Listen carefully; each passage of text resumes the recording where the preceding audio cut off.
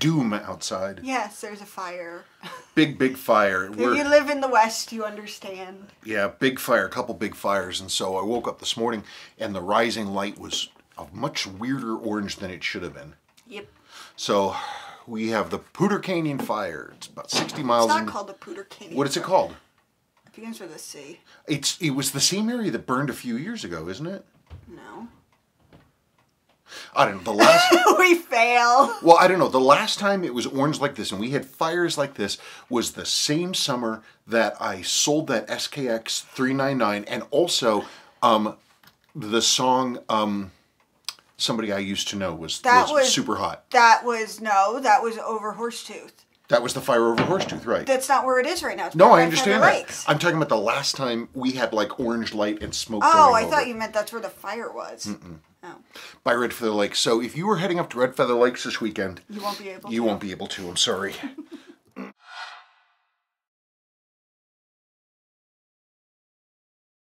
And then there's another fire by Glenwood Springs, which we went to last year, and it was pretty, and now it's going to be burned. Yeah, we were up there, and we're like, man, this is a beautiful little mountain town. Maybe we should think about moving up here. And then we looked at the price of houses, and we're like, no.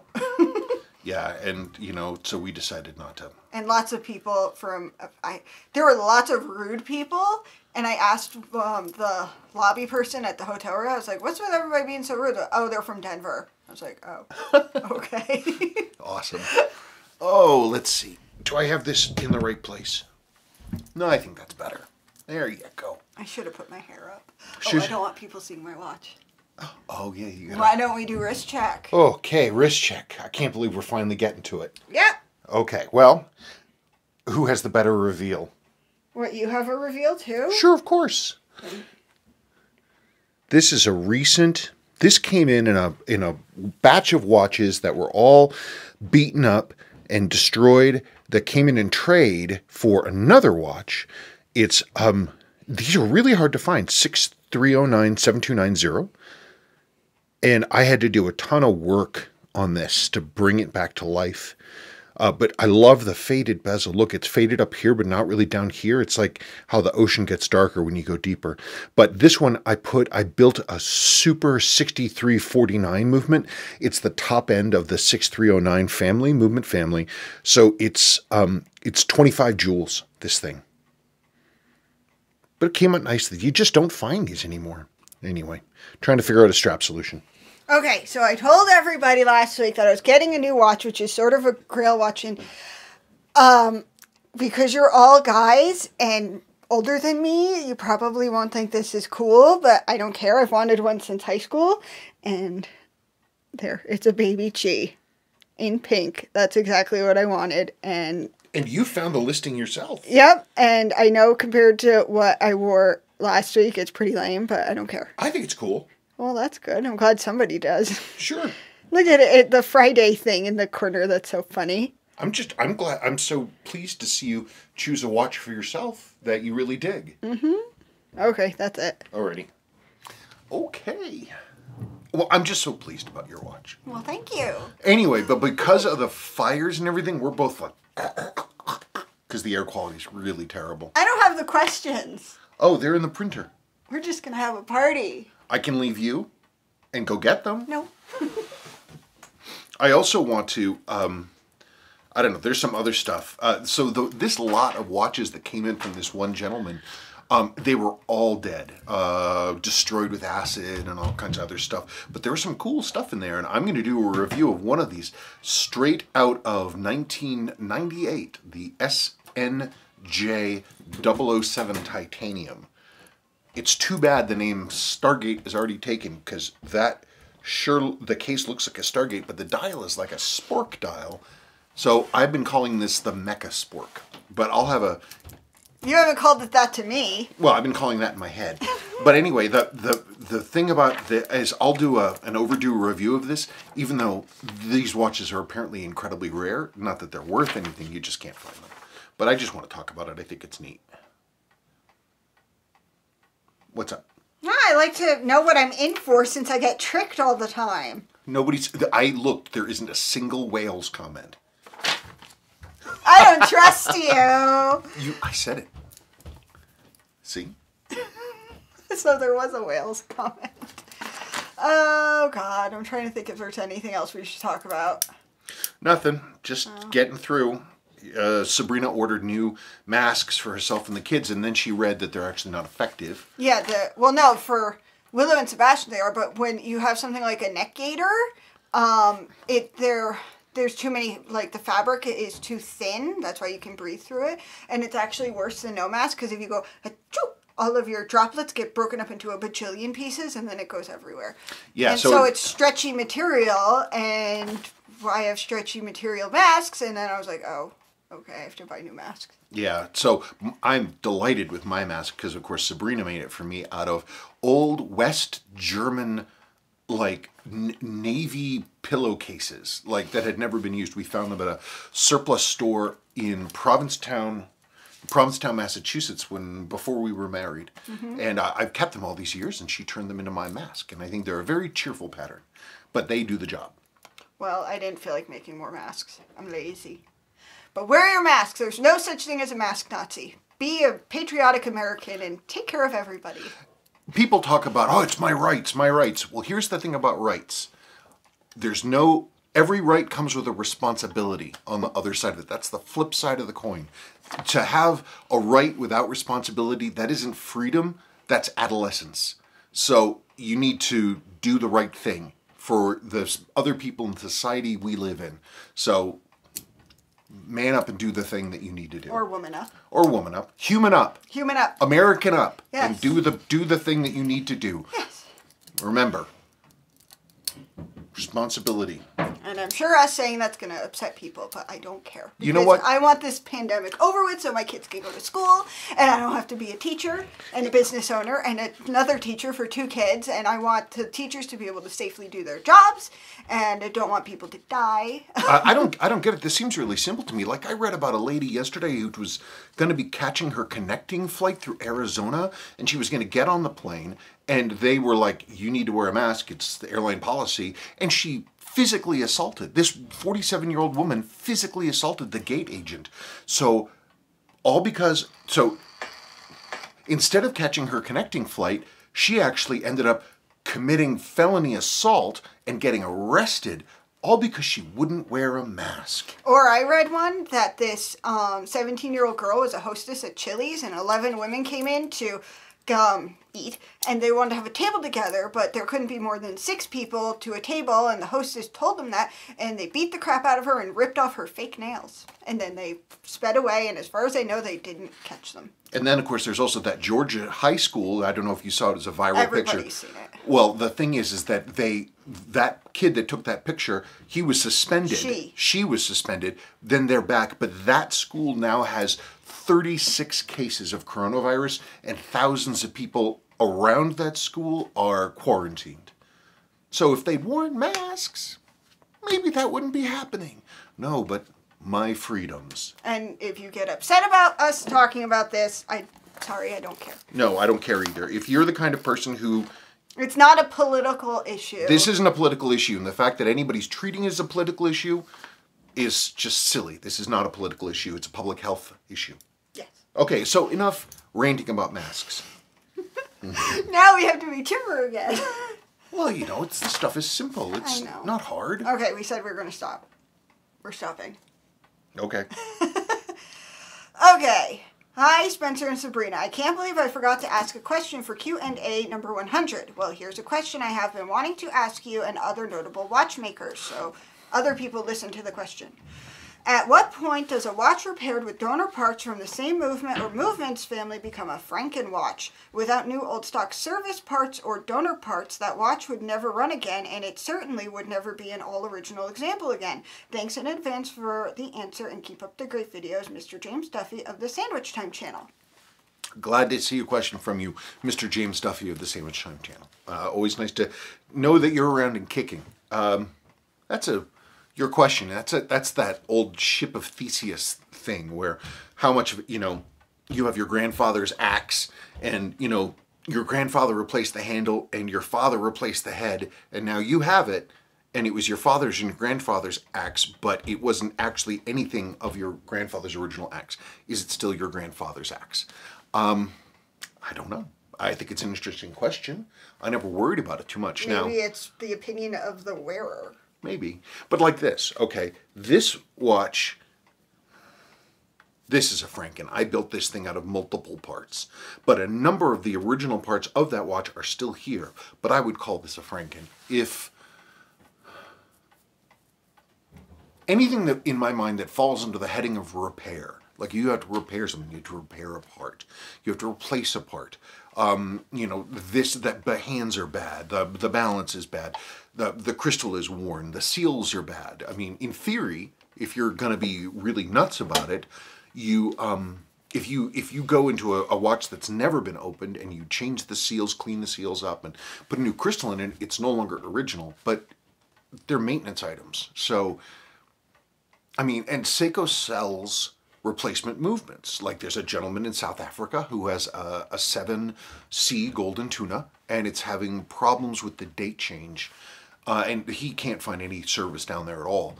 And so I recommended that he simply replace the movement. You can get them from Perrin in Canada. They're actually not terribly expensive, and I gave that link to him, and he's going to go ahead. He's the original owner of the watch. He's going to swap the movement out because the old movement is having problems. So there's that question again. Is it still his watch? Because it's a new movement inside, but everything on the outside is original. And I would say because it's a maintenance item, it's the same watch. Who cares? I don't know. I think it always gets back to intent. Oh, we're going over that again? You know, well, it's... The last time we talked about this, you like carried on for a while. Well, you know, I don't know. The thing is, everything is about... Intrinsically, none of it means anything. I mean, it's all in the judgment of the owner. Mm-hmm. So, I don't know. It's an interesting philosophical question. Practically, I don't think it has much bearing on anything, and it's all maintenance items, to my mind. Okay. Okay. Andrew W., congratulations on your 100th mail call, guys. Thanks for the advice on DS9. It certainly hits the ground running compared to TNG. I actually watched the episode you mentioned yesterday, past tense, as I like watching the two-parters. The irony of it, given the current situation, wasn't lost on me either. Thanks also for the heads up on the Voyager episode. Cheers. Yeah. Voyager had some good stuff. It got better as the seasons went on, but yeah, that particular episode, that DS9 two-parter, pretty prescient right now. Yes, and it seemed like, I don't know, a dystopian, crazy idea 20 years ago. Mm-hmm. Habalahu. All 63 twos? What? What? Oh, he's talking about 6139, 6032, which is one of the JDM speed timer models. It's the Coke one. There's 60, I've 31, never seen 60. One in my life. Oh, I've owned a good number of them. You would recognize them if you saw them. Okay, so they all have the 21 joule variant, right? Or do some of them have 17 joules? They would all have the 21 joule variant. They should, I believe. I think the red text 21 joules. Yeah, they probably would. They're definitely 21. They might all have the red text, but I'm not sure. Okay, before I read this, I've never read or watched Lord of the Rings, so I have no idea how to pronounce. Well, I've tried to read it so many times, and then I fall asleep. Smeagol. Smeagol? Smeagol. All right. For Ryan Walters, I think. You've seen the movies. Of course, I've read the books. I know, every year since I was like 8. You haven't read them in forever. I don't need to read them anymore. I've read them so many times. Well, I forgot what I was going to say. Go to hell. I don't know. Ryan Walters, I'm so excited for my 7548 watches to arrive. Thank you, Spencer. I'm glad your inner Smeagol won over your Gollum. Anyone else think that Sabrina's watch box has some ridiculous gems in it? How about a state of the collection for both Spencer and Sabrina? Mine hasn't really changed since the last time we did that, like, years ago. No, you've added things, but you still only wear a few watches. Yes. I'll be curious to see how much wrist time this one gets. You should wear whatever you're comfortable with. Mm-hmm. Smeagol and Gollum. I guess one of the things, there are lots of things.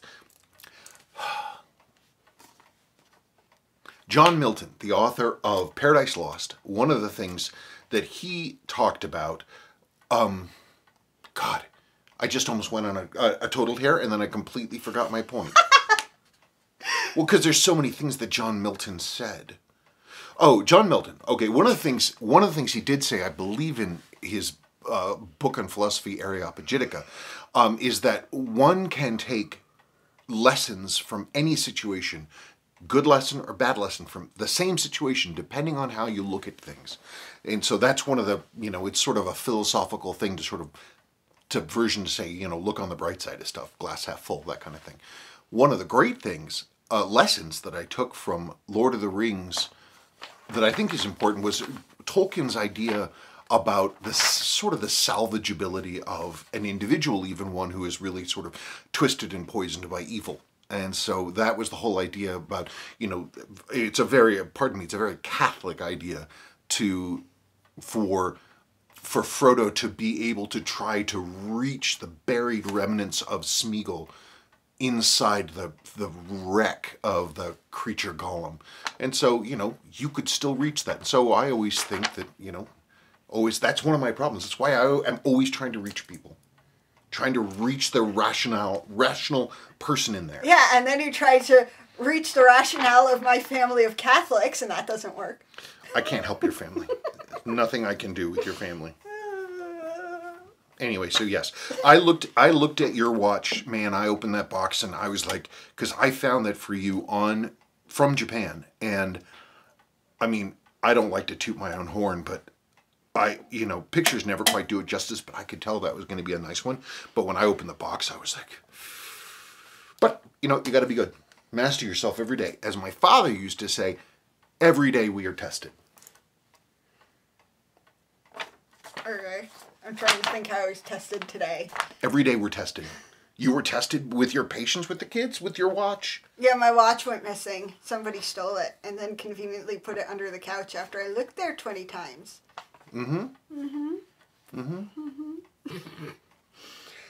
RC1776. I have a 7548 orange on a Z199, all original and still golden. Yeah, it's nice. Also wearing my fresh blue jumbo right now, and it's just awesome, so thanks for the service, Spencer. Oh, you're welcome. I'm glad the jumbo's working for you. Yeah, man. I have a 7548 7000 on an original Z199, and it's just such a great combination. But I have to tell you, I think the thing is with the orange watches is I think I've only seen the 7548 700Hs. The thing with the H's is they don't have the gold tone. They only have the orange dial, versus I believe that's the case.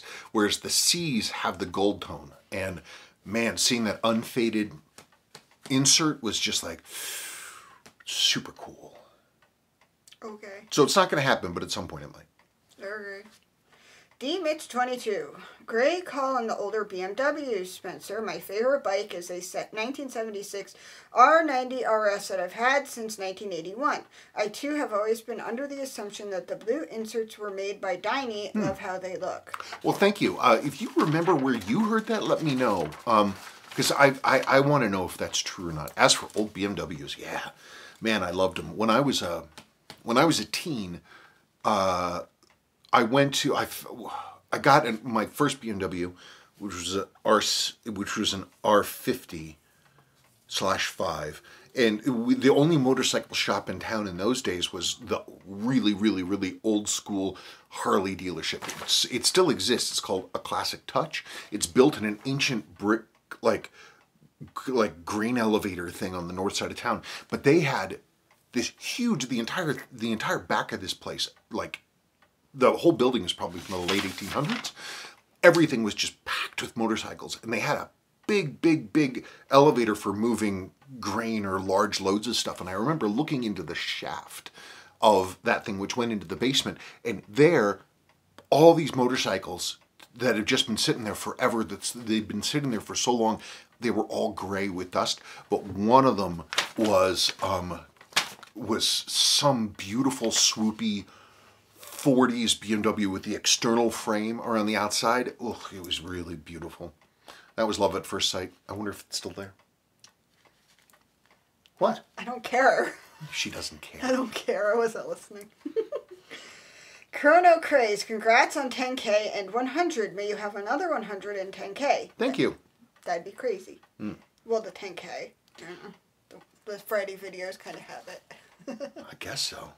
Maybe a stupid question. There are no stupid questions. But here it is. For a mechanical chronograph, save that of a flyback chronograph, will it damage the movement if you hit the chronograph reset button before you stop the chronograph? Is it even possible to do so, or the chronograph must be stopped before the reset button will work?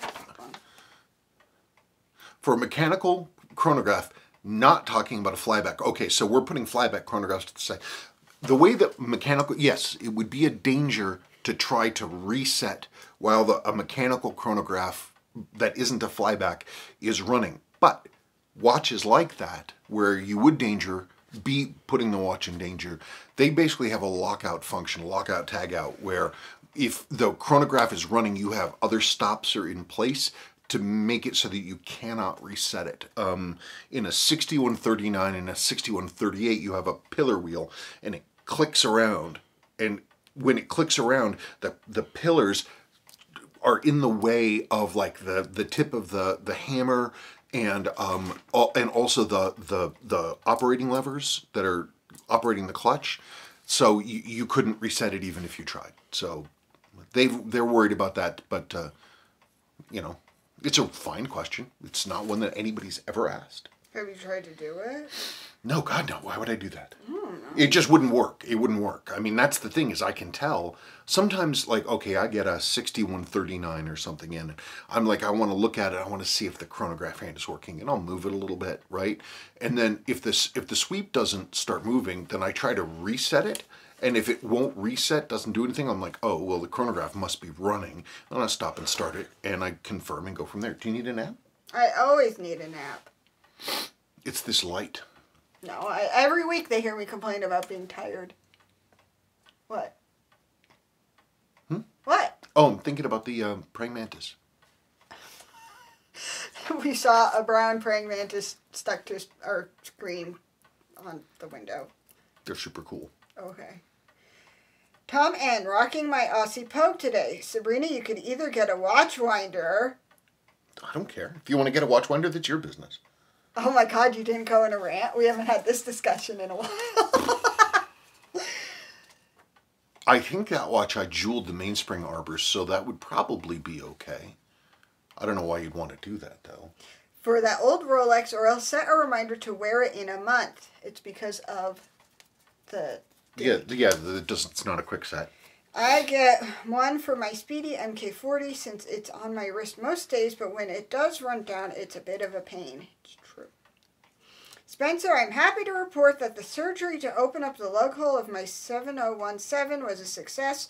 It took 0.8 millimeter twist bit. I had to buy a bit set that goes down to 0.1 millimeter. Wow. Wow. Ooh, that's tiny. That's really, really, really, really, really... I don't even know how you drill something with something that small. Mm-hmm.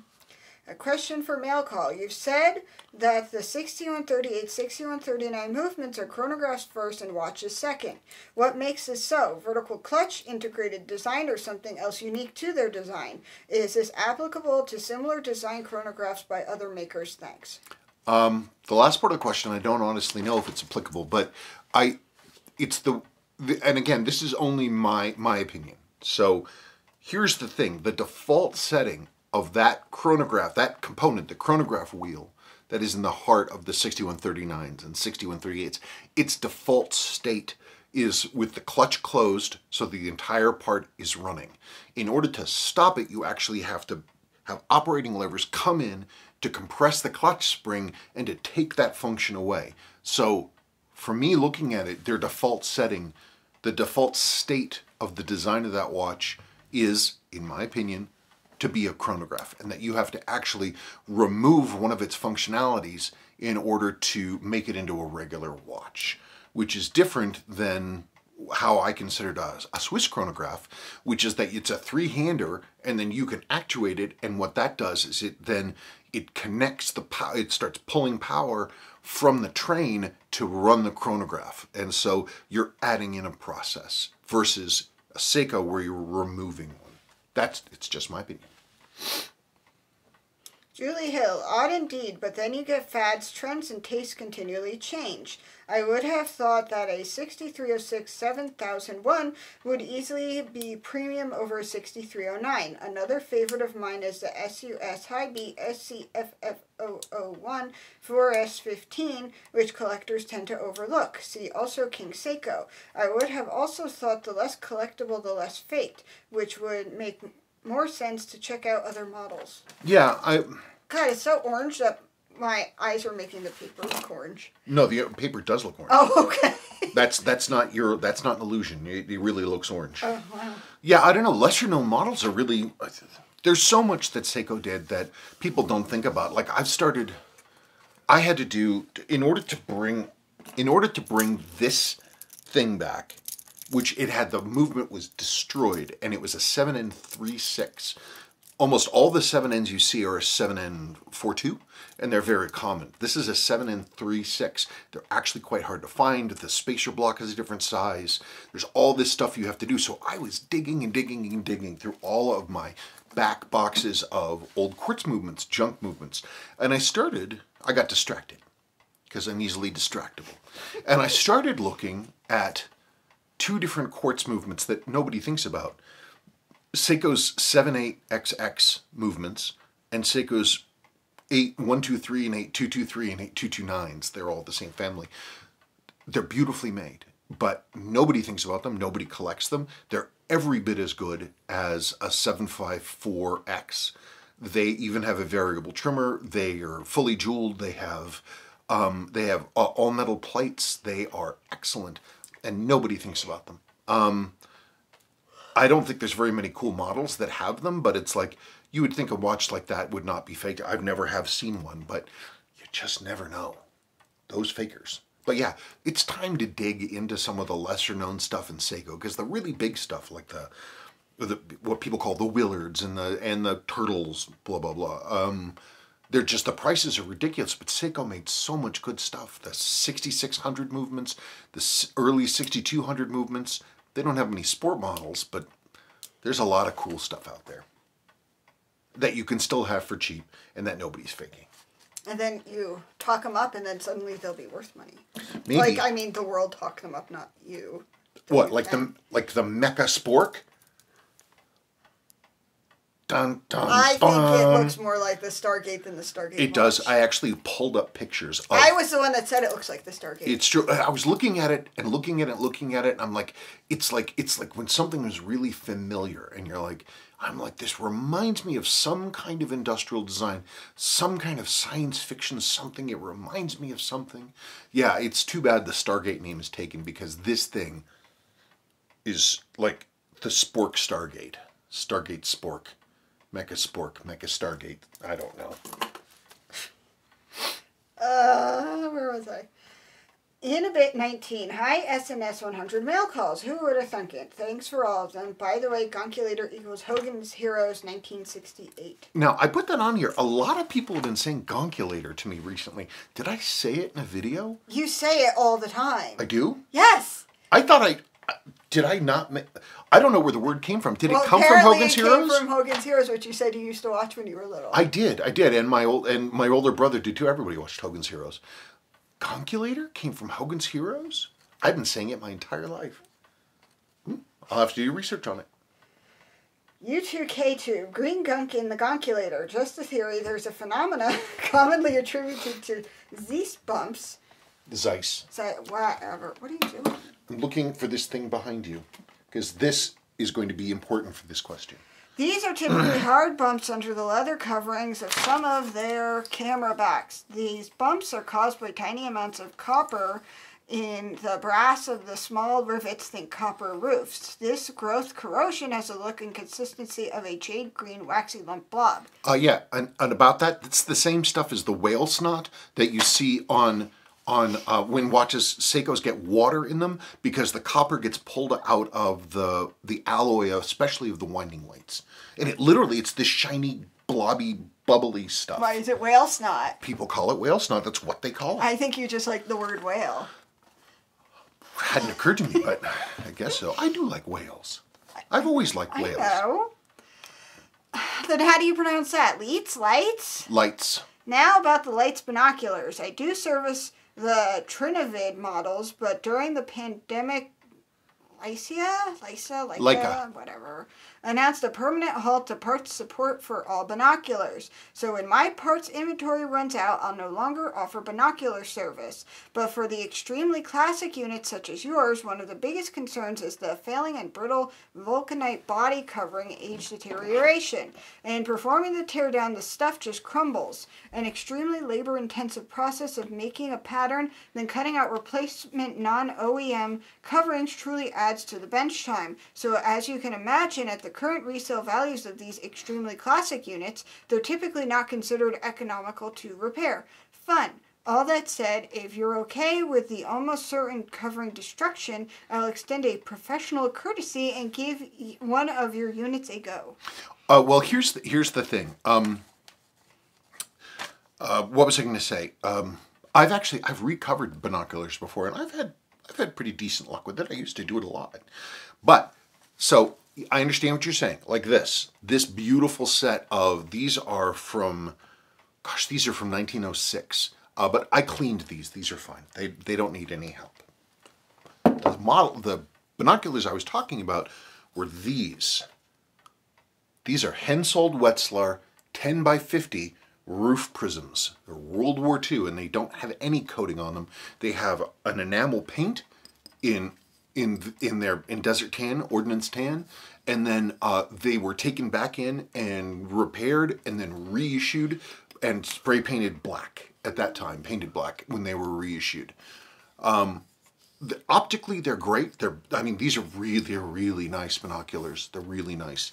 Optically, they're great, but I swear they're ever so slightly out of collimation because they just, I don't know. But this is what I was talking about. That's the real deal, and you can actually see that. You can actually see, it's got the wartime code BMJ. BMJ stands for Hensoldt Wetzlar. You can see the stuff here. So that's what I was thinking about. I don't know. There wouldn't be much for you to do with these because, again, optically they're quite good, but there's something isn't right. Anyway. Road Gent. Hi, at 10:20 of some video, you recommend using Energizer batteries. Vintage Time Australia and his Seiko Tech 7548 videos gives the opposite advice. Any comments? Well, that's Adrian Selleck. We know him. I mean, we talk with him all the time. I like Energizer because, frankly, I like rabbits. Any silver oxide battery of a major brand is fine. What did Adrian say to use? I don't know. I don't know. He probably Duracell or Maxell.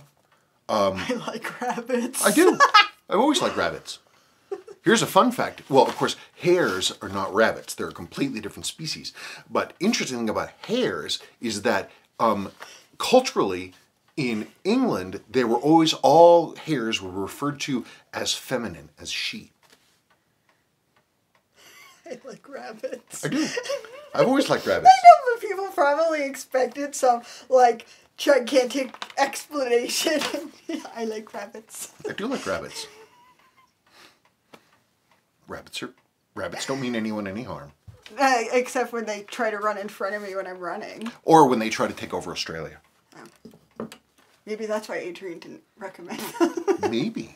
He's Australian. Maybe he has some kind of instinctive societal species basis for rabbit hate because of his Australianness. I should ask him about drop bears. I can't. Why? What? Because you're tired and you're silly. Justin Buchanan. Hello, Mr. Buchanan.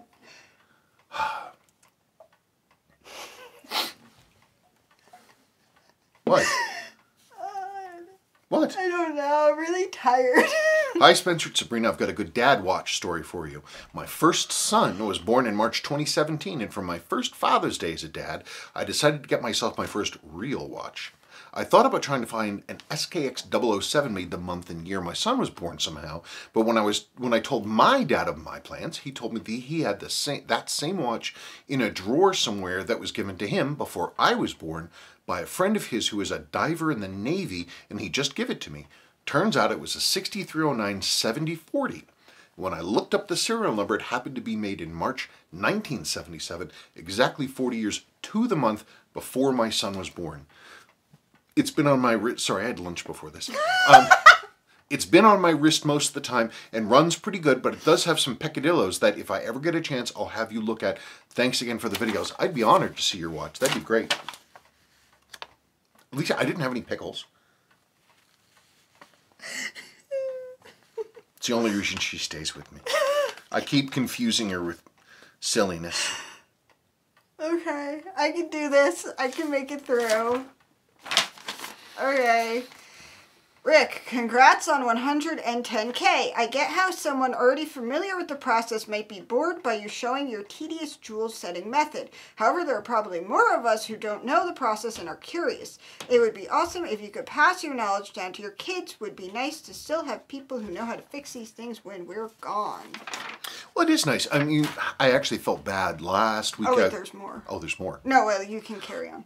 I felt bad last week because at a certain point, Sebastian busted in here, which he's not supposed to do. But he's sort of becoming more of a little kid and less of a baby. And so he pushed over this ottoman that's here, and he pushed it over by my bench, and he stood up there, and he was looking at what I was doing. And I was just sort of sitting there, and I realized actually after a while that some time had passed. And I was working on my watch, and Sebastian was sitting there asking me what I was doing. And I'm like, and I never did that with the girls. And I'm like, ugh, I'm a bad father. Well, I have that picture of you and little Sadie. And Sadie was like, yeah, why aren't you showing me? Well, you know, she needs to, honey, you know how it goes. If you need something out of me, you need to come and bug me for it. Yeah, but then you're like...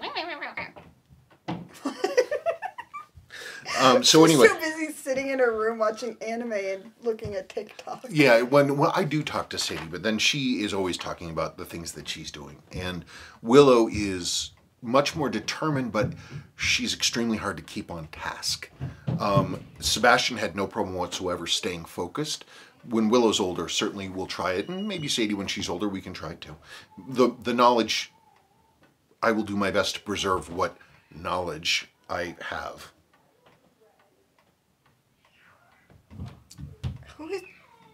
Ah, there we go. Willow came out of her room, and now they're fighting.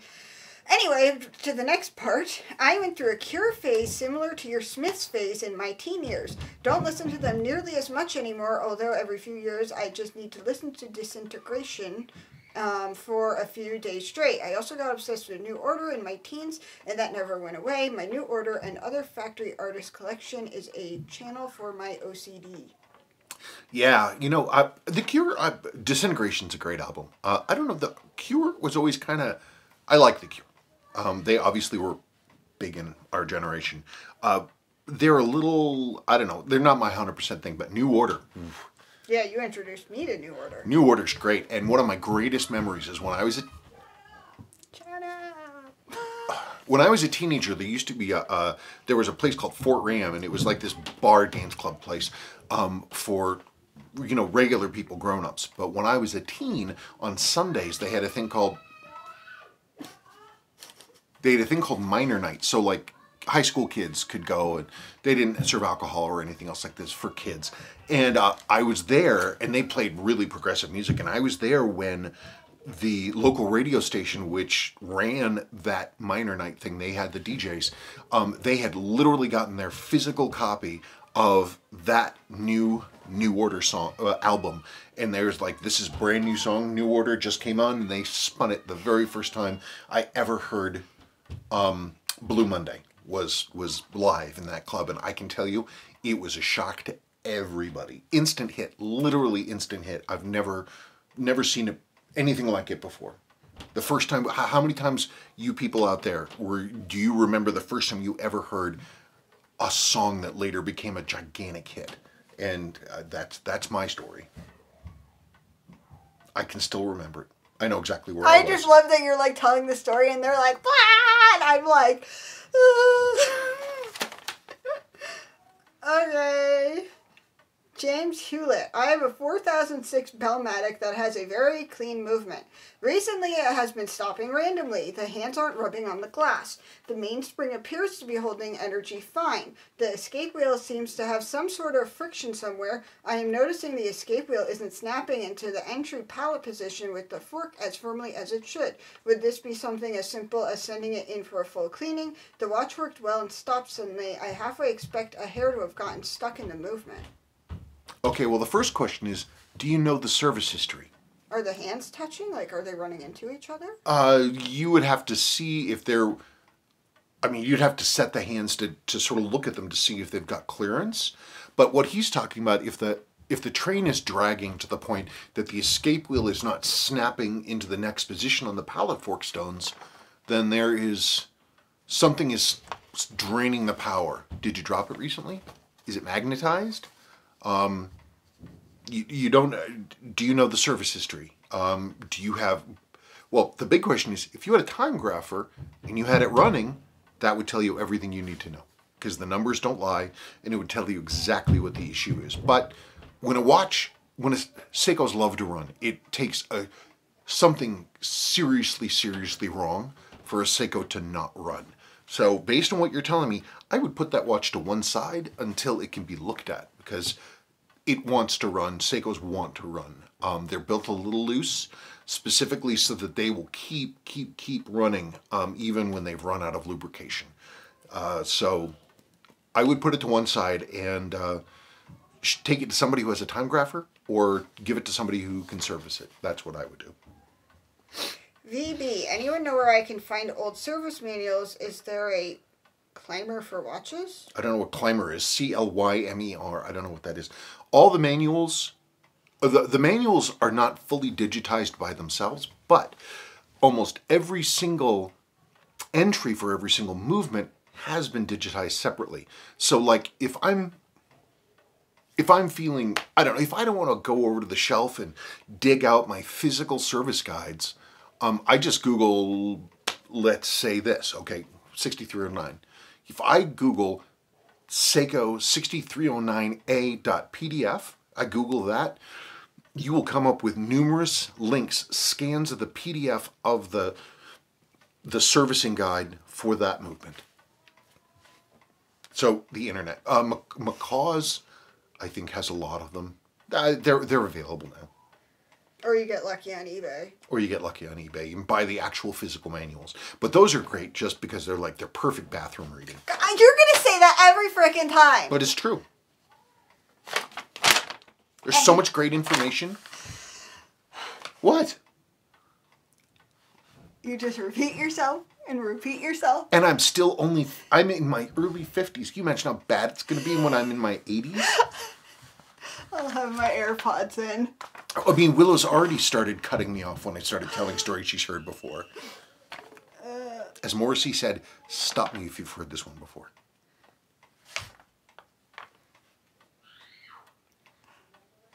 I bet they're fighting, like literally physically fighting. Sadie's not letting me have what? Outside. What? Oh, God, they've been home since March, and they're going to do virtual learning through the virtual school, and that's another year. I overslept yesterday, and I woke up, and Sabrina was just like, she didn't have any hair left. She ripped it all out. And she came in to talk to me, and she was completely surrounded by all the children and the dog. And she's like, they've been on top of me since 6:30 this morning. Anyway... From Randy Allen. Hi guys, first of all, belated congratulations on reaching your 100 shows 10K view milestones. You must be doing something right. I guess. Or something terribly wrong.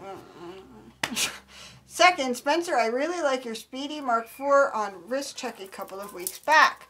Those MK style cases are starting to grow on me. Does the MK4 have the Lamania, something, 5100 caliber under the hood? Mm-hmm. I see the little airplane wings on the minute hand. If you haven't mentioned it yet, what are your thoughts on the Bonham Seiko auction fiasco? Oh, that's a totally different subject. Okay. Yeah, this is, it's Omega Cal 1140, I believe. So yeah, it's the 5100. These are cool because they're a mix of like old school Swiss chronographs, but they also have, they actually have some clutches in there as well.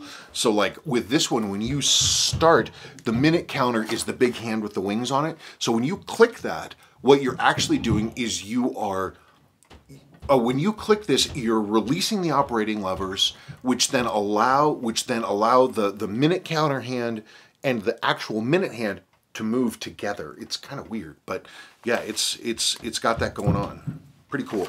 The last thing he was asking about was Bonhams. There was this drama. Nobody tells me anything. I live in a bubble anyway. What is it? I don't know what happened. There's this auction house named Bonhams. I don't know if they're legitimate or what they were. It seems like it was in Hong Kong. And last week, everybody was all in a tizzy because they were going to have an auction of all these different Seiko watches, including a 6215-7000. And you may remember, you were down here and I was looking at the listings because somebody said, hey man, what do you think about this thing? In fact, it was Julie. Julie Hill told me about it. And so I was looking at the listings and I'm like, that's the wrong bracelet. I'm like, that's got a fake dial. And I was looking at this stuff, I'm like, that's just really weird. And it didn't say anything in descriptions about it. But then, it turns out that it was already this huge emerging crisis, and Hodinkee had been talking about it, I believe, and Bonhams took down all the listings because there were so many fake watches in there. One of the examples, it's either Hodinkee or Worn and Wound, though. It's very interesting to me. One of the examples, one of their fakes, was a 6105 8000 that had what, to my eyes, were clearly a service dial and handset. Specifically, the handset, hour and minute hands were 6139 hands, which is something that Seiko did a lot. They were a standard sub during service, and they would replace the dials with service dials with a short sweep, and they didn't have the 6105 hour and minute hands anymore, so they would use the 6139s. I think that one actually is quite interesting. The most interesting thing, that case was really, really early, March 1968. In fact, I mean, I have my own March 1968 that also has service dial and hands in it.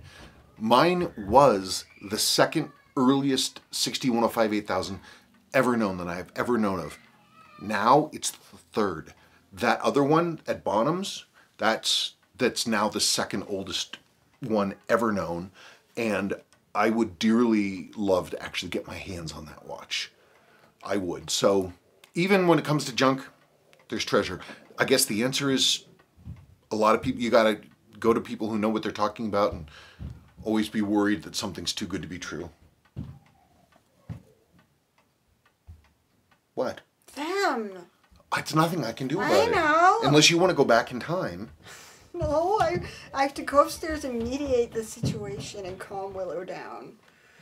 Spittick 8. Hi, Spencer. Hopefully I'll get this question in time for Friday's mail call. You in did. A recent video, you showed a 6105 which you serviced. The difference between the dial, indices, and hands were incredible after your cleaning. Could you explain your process for this, please?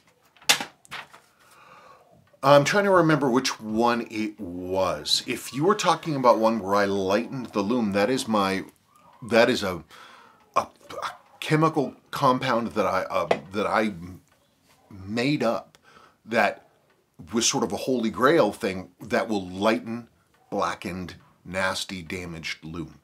It does work. I'm not sure though that's the specific. I'm not sure which exact watch you're talking about because I do a lot of watches. So I don't know. It's my Revitaloom, and it's still hit or miss. It's still something I'm working on. Sometimes it works great. Sometimes it works great. And other times it's like, everything goes sideways. And so it's not perfected.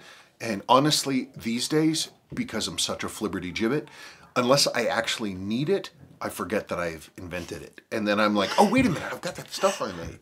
And then I'll use that. I don't have a brain in the fight anymore. I don't. Anyway, so happy hello from Firetown, USA. Firetown. Where that's about it. I hope you enjoyed this.